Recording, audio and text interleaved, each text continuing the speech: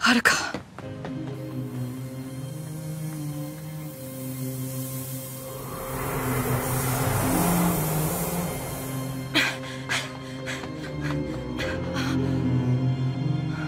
あれは。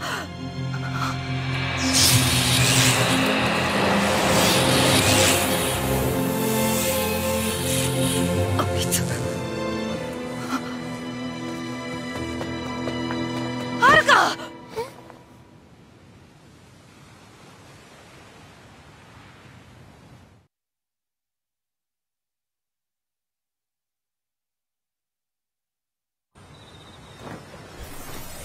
ゆう。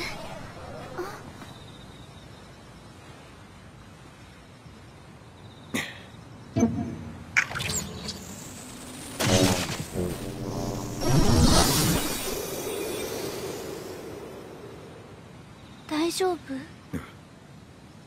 体つらい？気にするな。離れろ。ゆう。何してんだよ。早く逃げろよ。違うよ。その人私を助けてくれたんだよ。大丈夫？カラス。なんともない？構うな。一時的なものだ。すぐに回復する。ダメだよ。このままほっとけないよ。ねえユウ、手伝ってよ。ふざけるなよ。え？ユウ？ユウ？もう何怒ってんだよ。あ、大丈夫。そうだ、これじゃあまずいよな。どうやって帰ろう。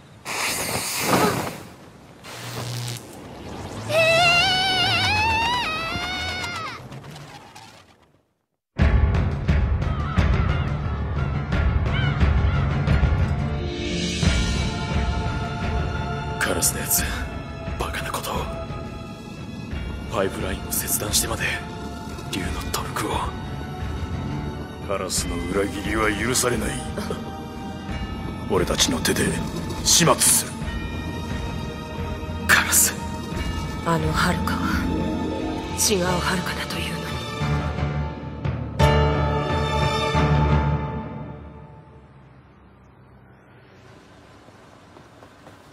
どうだった？ダメ、こっちにはいない。やっぱりはるかは別の宇宙に行っちゃったのよ。私たちより高度な科学技術を持った人が暮らしてるところへ。少し黙ってよ美穂。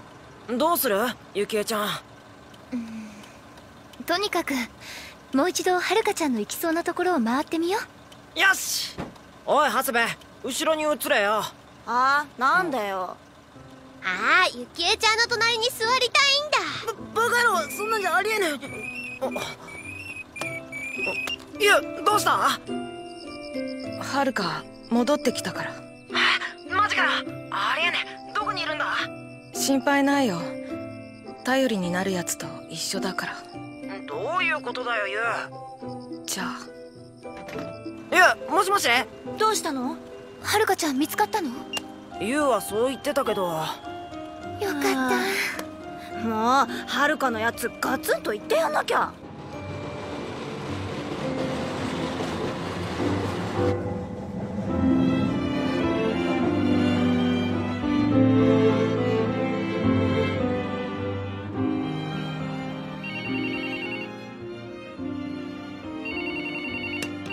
はい、髪の木です。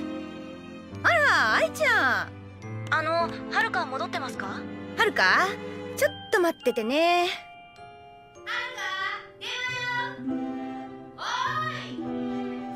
あれ、ちょっと待っててね。ベンディー。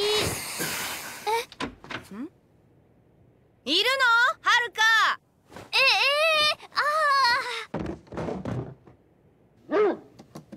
まったく。とりあえずここに隠れてて。じゃあまた後で。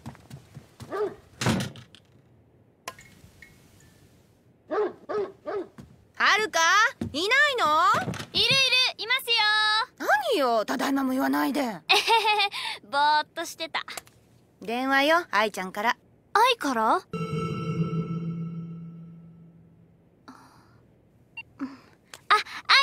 気？それはこっちのセリフ。あんた何してたのよ。探してたんだよ。大丈夫？変な金属とか埋め込まれてない？ねえアイ、今何時？今日は何日？は？私がいなくなってどれくらい経ったの3時間くらいだけど。？3時間？どうしたの？大丈夫？どうしたのバロン？ごめん、切るね。ちょっと。ダメダメ。何かいるの？いるわけないじゃん。怪しい。何か拾ってきたんでしょう。拾わないよ。昔から何か隠すときは必ずこの部屋なのよね。ちょっと。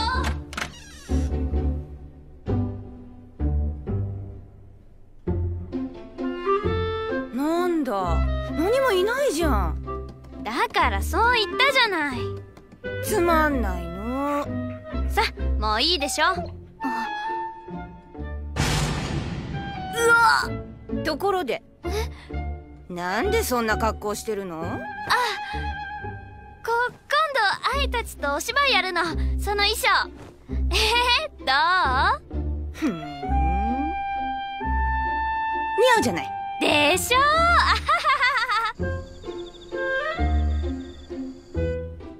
バロン、母さんには秘密だからね。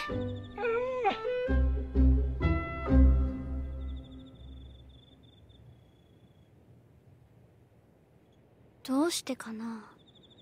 私がいなくなってから3時間しか経ってないって、あの世界にもっといたはずだよね。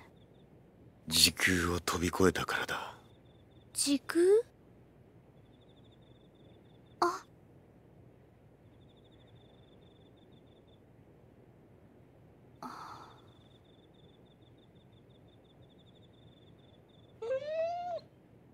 着替えなきゃ。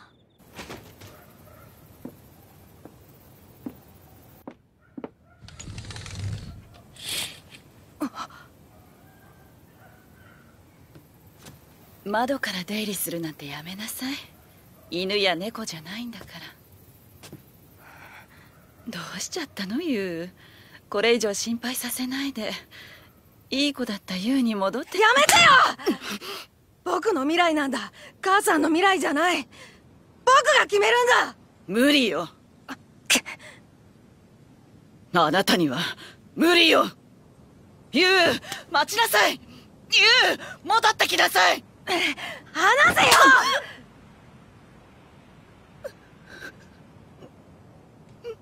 どうして分かってくれないの。ユウは母さんのことが嫌いなの。ユウ、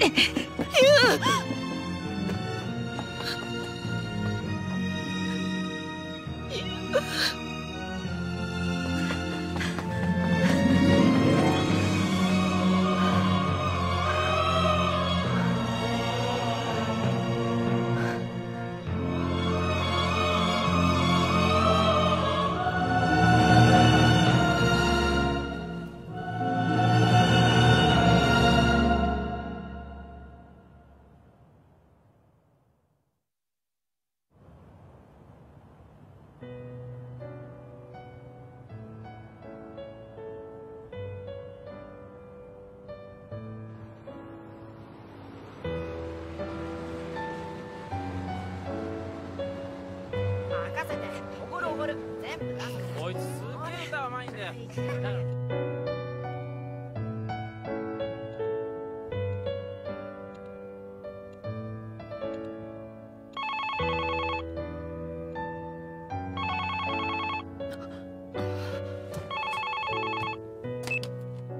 もしもし。あなた。はい。今日は会社の方に泊まるんですね。はい。いえ、別に。はい。ユウは元気ですよ。はい。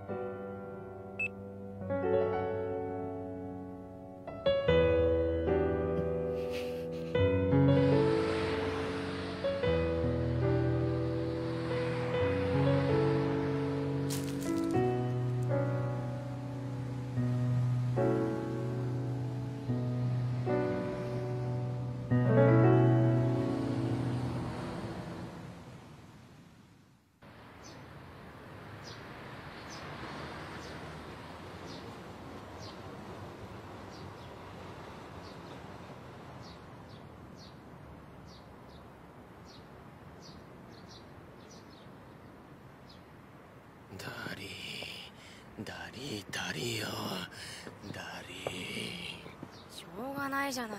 ブツブツ言ってもよくならないよ。ー。うるせえよ、体が重いんだよ、クソ。とにかく何か食べ物探そうよ。アトリ、これならまだ食べられそうだよ。誰が食うかよ、そんなもの。でも今は少しでも食べ物を取らないと。情けねえよな。パイプラインを外しちまえばこの時空じゃ普通以下ってわけかよ。しょうがないよ。拒否反応が出なかっただけ運が良かったんだ。強くなるために体中の細胞を量子的に改変するとか言ってよ、散々痛めつけられてこのザマだ。おまけにこんな地めついた時空でくたばりかけるとはさ。でもな、この時空にもシャングリラの影響が出てくるぜ。どっちみち全てが消えちまうよ。なんだよあいつら、弱ってんじゃん。あ、そうだ。水探せよ。分かった。あったよ、アトリ。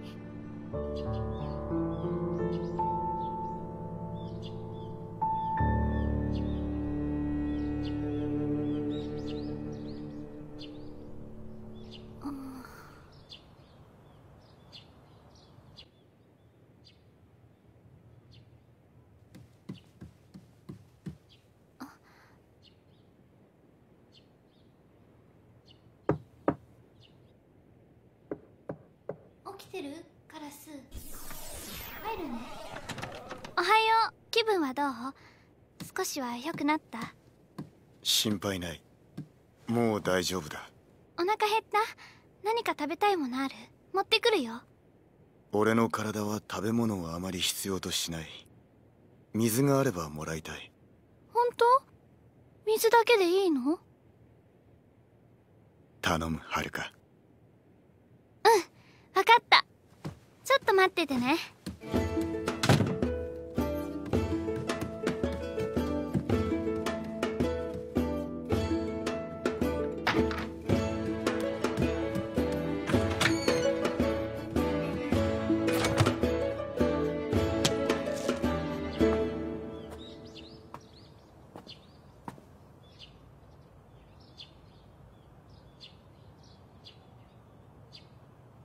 どうしてカラスって呼ばれてるの？俺たちの世界では兵士になった時新しい名前を与えられる。カラスはその時の名だ。そうなんだ。カラス、あの世界って私たちの未来の一つって本当？そうだ、平行宇宙の一つだ。信じられないか？あ、そんなことないよ。あの人はやっぱり愛だと思うし、それに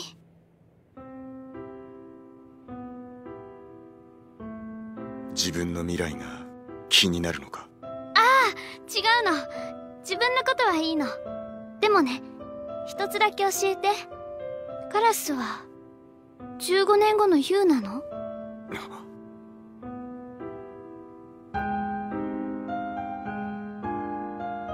なぜそう思う？なんとなく。そうか。はるか、俺はこの時空では幻だ。誰であろうと関係はない。そうか。そうだね。カラスはカラスだもんね。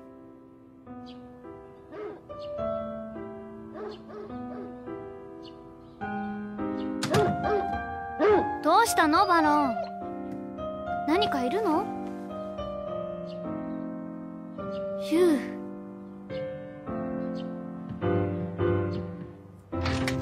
ユウ、どうしたの？こんな早くに。忘れ物だろ。あ、あの時の。ありがとう。またおばさんと何かあったの？関係ないだろ。そういう言い方ないでしょ。みんな心配してたんだよ。もういいんだよ。昨日の夜も公園で寝たんだ。もう家には帰らない。じゃあな。ねえユウ、ちょっと待ちなさいよ。なんだよ。いいからちょっと来てよ。おい。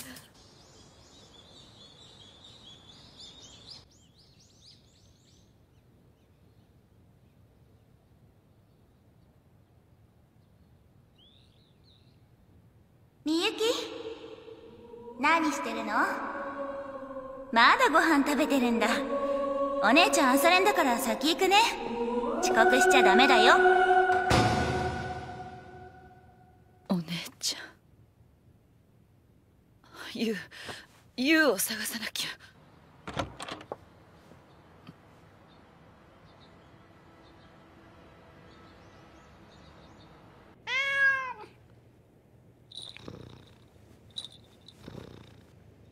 なんだよ、ほっといてくれよ。いいじゃない。何か食べた？ようバロン、久しぶりだな。おっと、やめろよ、おい。こらってこら、やめろってば。バロンはしゃぎすぎ。もうこの野郎。ねえ、どうしたのよ。何があったの？お前こそどこ行ってたんだよ。みんな心配して探してたんだぞ。私のことは気にしないで。お前な。それより、ユウの方こそどうしたのよ。本当に昨日は家帰らなかったの？お前には関係ないだろ。そんなことないよ。一緒に家出しようって約束だったじゃない。よく言うよ、忘れたくせに。忘れたわけじゃないよ、私。たく、言い訳はいいよ。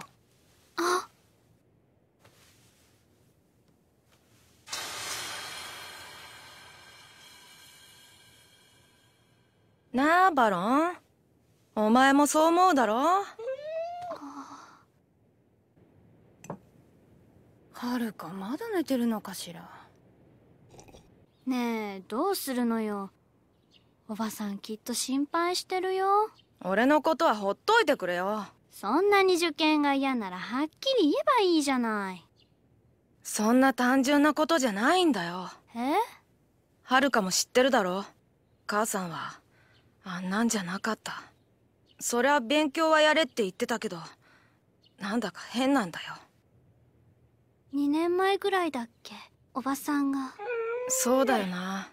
多分札幌のおばあちゃんが死んだ頃からだよ。そうだ。どうしたの？お葬式が終わって帰りの列車で母さん。母さん、よかったね、会えて。嬉しい？大好きなお姉ちゃんだものね、母さん。お姉ちゃんって？おばさんのことだろ、多分。俺は会ったことないけどね。どうして？だってさ、おばさんは高校生の時交通事故で死んだんだってさ。死んじゃったの？おばさんなんでそんなこと言ったのかな。さあな。なんか腹減った。なんか持ってこようか。机の引き出しにお菓子入れてるだろ。もらうよ。ちょっとやめてよ。勝手に机なんか触んないでよ。別に大したもの入ってないだろ。やめてったら。ほら、あった。私のチョコ。お腹減ってるんだったら何か持ってくるから。お前チビの時から変わらないよな。いつまでもこんなものばっか食ってるとデブデブになるぞ。あんただって全然変わんないじゃない。返せ。まったく朝からバロンと何やってんのか。返せー。ダメだね。もうデブちょっとデブって言うな。どうしたのバロン。あれ？どうした？母さん。ユウのことを探しに来たんじゃ。いないって言えよ。言えよ、絶対に。でももしバレたら。そうだ、こっち来て。おい、どこ行くんだよ。この部屋に隠れてて。カラスもいるけど気にしないでね。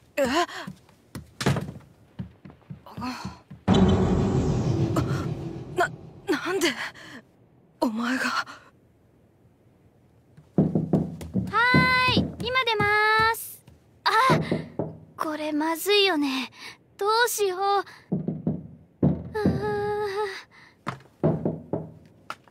ーい、ちょっと待ってください。朝早くごめんなさいね。ユウ、いるんでしょ？いるのは分かってるのよ。どきなさい。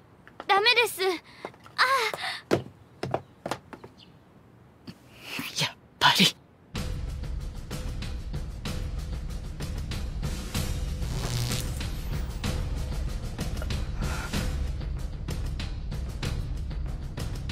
入れ。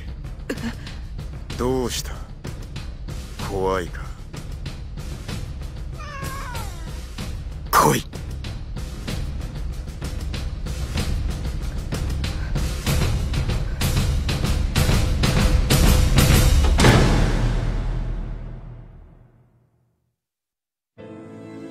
また夢を見てる。